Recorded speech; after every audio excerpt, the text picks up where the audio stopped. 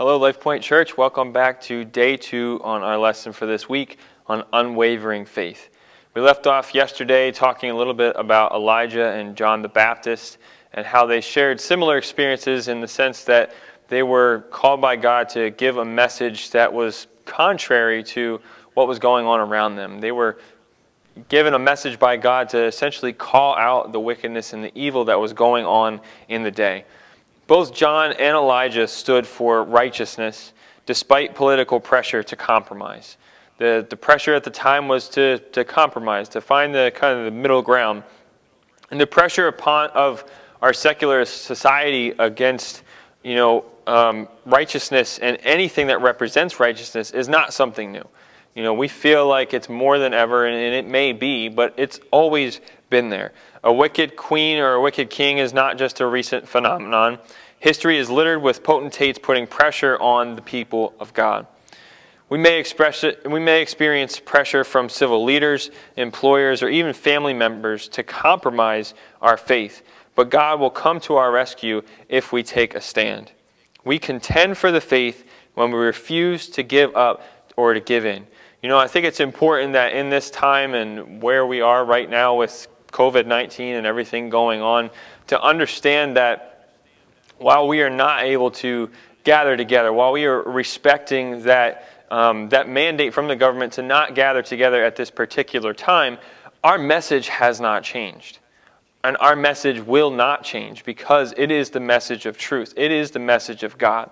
It's one thing for the government to say, hey, we need to take a break from meeting together, but the government is not telling us you need to change the truth.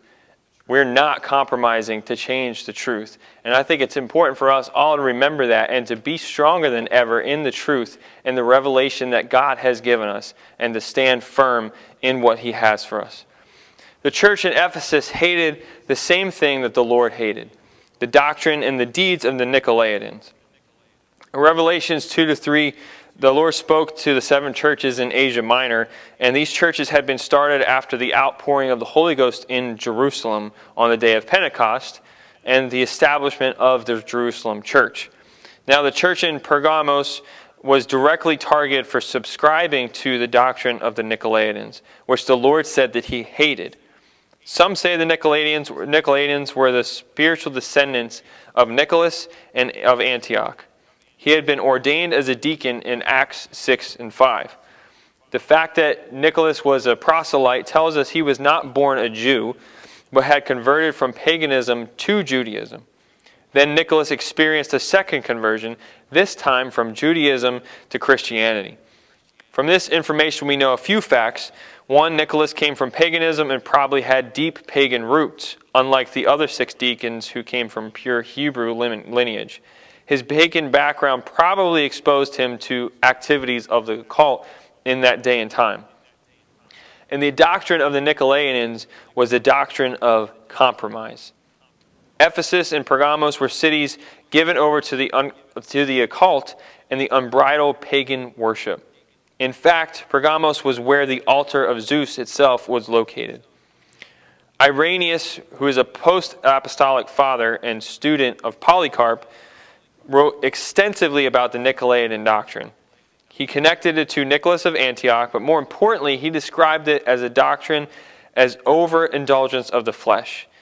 In other words, if it feels good, do it. That was the doctrine of the Nicolaitans.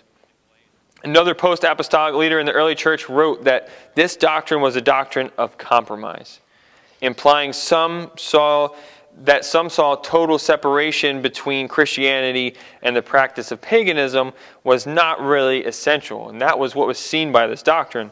From early church records, it seems apparent that Nicholas was so immersed in occultism, Judaism, and Christianity, he could stomach all of it, so he just meshed it all together. He had no problem intermingling these belief systems and saw no reason why believers could not continue to fellowship with those still immersed in the black magic of the Roman Empire and its countless mystery cults. Occultism was a major force that warred against the early church. In Ephesus, the primary pagan religion at that time was the worship of Diana or Artemis. There were many other forms of idolatry in Ephesus, but this was the primary object of occult worship in that city.